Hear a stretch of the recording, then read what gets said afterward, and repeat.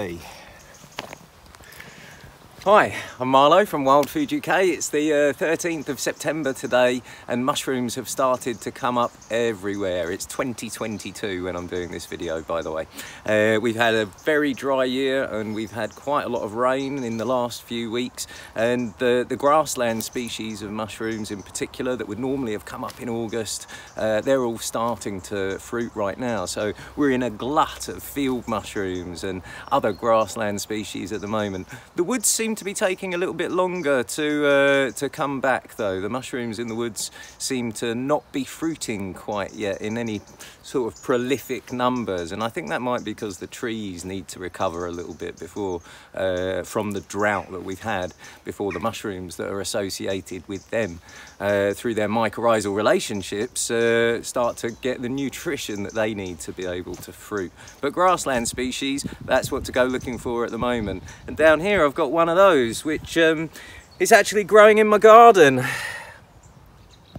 And it prompted me to do this video because this is a sort of group of mushrooms that I've neglected, to be honest, because this is a channel for beginner foragers. So I've tried to cover as much of the easy stuff as I can, but for some reason the puffballs have not really made it onto the channel, apart from obviously the giant puffball. This one here is the Meadow Puffball, Lycoperdon pratense. But the thing with the puffball group is that they're a really good group for beginners, because if you know you've got one of the puffballs and it's white, then it's an edible mushroom. It really is as simple as that. There are a couple of edible brown ones. There's only really one toxic one, the dusky puffball, and that's a dark one, but even that isn't that toxic. It's just gonna give you some probably nasty gastric upset at worst. But the rest of them, the white ones, like this one here, are all edible. The way to tell that you've got a puffball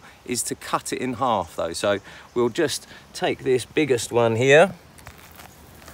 You can see with the Meadow Puffball, they kind of grow like a little, almost like a bread loaf, I suppose, in their shape. No very clear stem, but there is a sort of hints at a stem there with the wider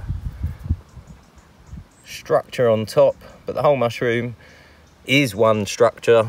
There's no sign of any gills, there's no sign of any spikes or pores or sponge. You can see it's a puff ball, and the way to tell that you've got a puff ball is to cut it in half, because there are some lookalikes I'm going to show you in just a second.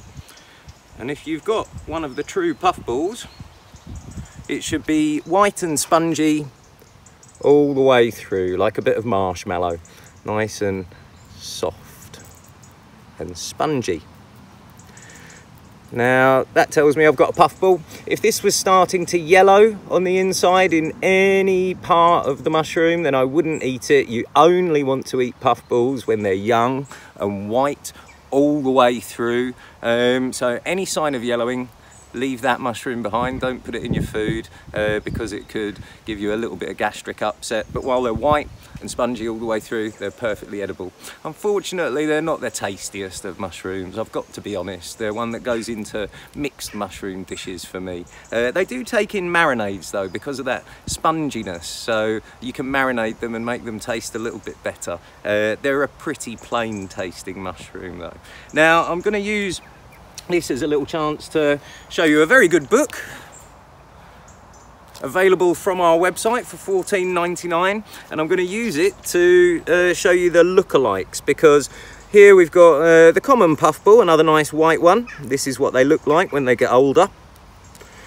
And here's a brown one, which I do eat. That's the stump puffball. But if you want to stay safe as a real beginner, just stick to the white ones. There's our giant puffball. And there's one that's gone entirely to spore. That's what they do. There's another type. Now, it's the mosaic puffball. Now, onto the lookalikes, because there are some lookalikes for the puffballs that you want to rule out. And this is one of them. This is our earth ball. Now, most earth balls, when you cut them in half, they're dark in the middle. There is one that we do find in the New Forest on our courses down there actually, and in a few other parts of the UK, that stays white on the inside a lot longer, but they're firmer in texture, and as you can see, the skin of them is different to the skin of a puffball. That's why these get the nickname the poison pigskin puffballs. They'll make you quite sick if you eat them. They're not deadly though. Here's another lookalike. This is our stinkhorn, and it grows from an egg, and at that stage you could mistake it for a puffball, but if you cut it in half, you see that structure with a stinkhorn. And then onto the most important lookalikes really, which are our amanitas, and the death cap being the most notorious of those. Now here's our death cap, and again, like the stinkhorns, the amanitas grow from an egg-like structure. Now again, if you cut that in half, you'll find that it's got a different texture to a puffball, and you should be able to discern the beginnings of a mushroom, which, as you can see there, is going to break through that egg. So obviously you don't want to eat death caps, you don't want to eat common earth balls. You can eat stinkhorns if you want to. They taste a little bit like radish, but I prefer radishes, to be honest. But the puffballs, as long as you've got that marshmallowy sponge all the way through, and it's a white puffball, then you've got an edible mushroom. It really couldn't be much easier. Just rule those other ones out, and if you need any backup to do that, get the book.